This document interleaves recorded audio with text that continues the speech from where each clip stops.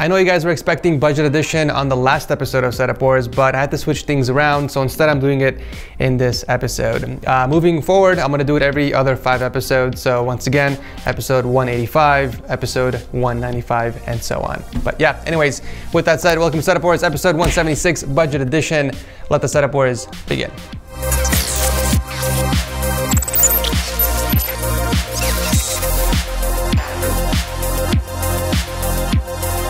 Hey guys, so LG is hosting another event where they're giving out a couple of their ultra-fine monitors as well as a few gift cards. You can win either a 24-inch 4K ultra-fine monitor or their 27-inch 5K monitor. The ultra-fine lineup is LG's premium lineup for productivity monitors with super accurate color performance and tons of connectivity, including Thunderbolt 3 support that can charge any compatible device up to 94 watts, making them the perfect companion to any Mac. The ultrafine monitors is the perfect solution to your workstation setup, and all you guys have to do to enter is watch the campaign video and tell us your personal experience on using an external display with your Mac. Or you can post your response on either Instagram or Twitter with the following hashtags. If you guys are interested, make sure to check the description section for more info. Just so everyone is on the same page, the term budget in this episode means that the entire setup costs less than $1,500.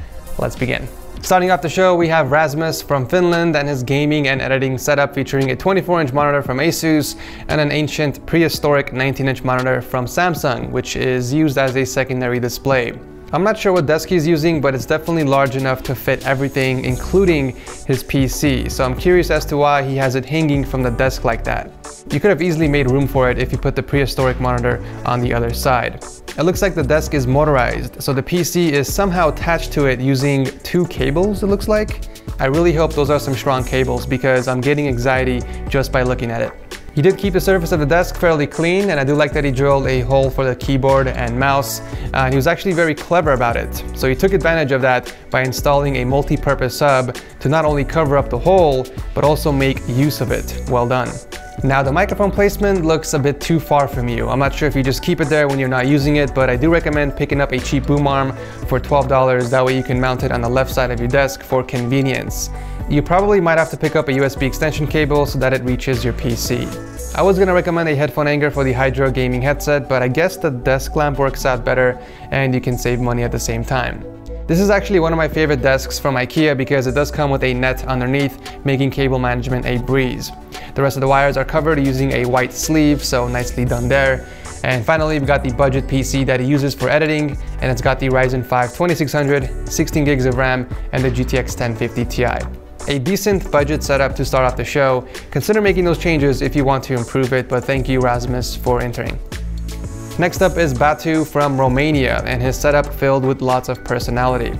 I love that he lifted up his desk using a few capital legs. However, I would have put them a little further in so that it's hidden from view, just like how you did on the right side of the table.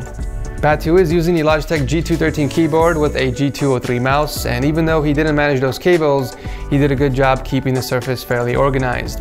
One thing I would do is route the headset wire towards the back instead of through the front. As far as cable management, I see what you did there, you cheeky person you, covering the back of the setup so I don't see any cables. Okay, I see you. Now the wall shelves you installed are a nice touch to add some collectibles on there instead of cluttering your desk. I mean, it's not a bad setup, especially when considering that this was your setup before.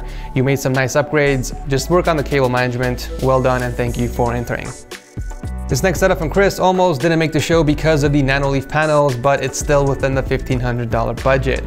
He uses this setup for gaming and homework, and he's actually got the same monitor I reviewed in my top gaming monitors under $200. He's also using the popular Red Dragon K55-2 Kumara keyboard and a CyberPower Elite gaming mouse with a matching mousepad to stay consistent with the red and black theme.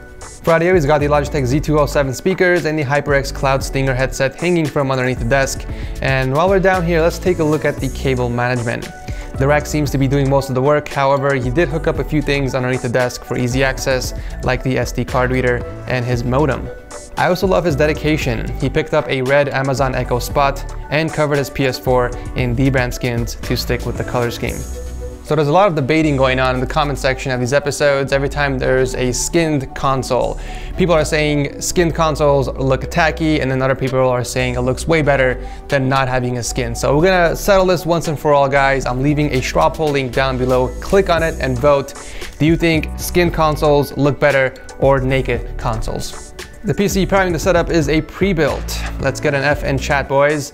I'm just kidding, you're using a Dragon Ball Super wallpaper, so I'll give you a pass. It's got a Ryzen 5 2600 and an RX 580.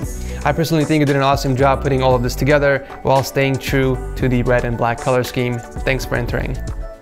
At number 4 is Jarek's super clean setup he uses for gaming, school, and YouTube.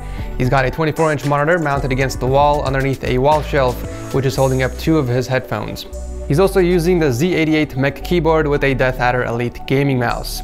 Now, I do like the fact that you custom built those speaker stands, but I think that if you painted them in white, it would have looked so much better in your setup, and the same goes for the top piece of that wall shelf. Also, is it common in the Netherlands to have the power outlet so high up on the wall? It's kind of weird that they do it that way if that's the case, because I feel like it's always going to be visible unless you cover it up somehow.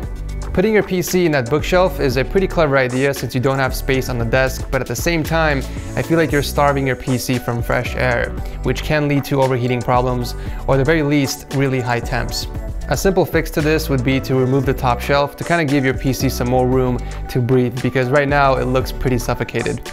I don't have any complaints when it comes to cable management. However, if you want to hide that cable from the monitor and/or the outlet, you can always use a wall raceway.